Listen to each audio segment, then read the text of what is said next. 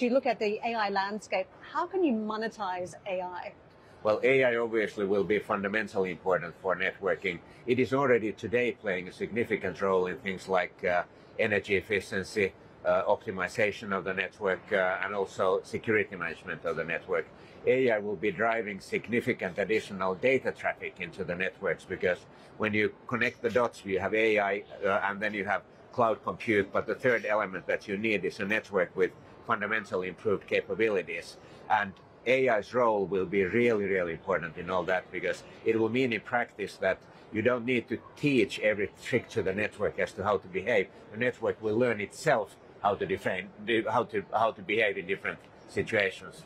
It feels as though the cloud model has just been replicated into some sort of AI cloud model, that supercomputers are something that a lot of customers will be able to access. Then we've got this new term, MAS, models as a service, a bit like SaaS. So what does that mean in terms of the data load that is going to be coming for a lot of the operators and the equipment that's going to be required to support that? Look, it's actually quite simple. Applications need AI. AI need massive computing power.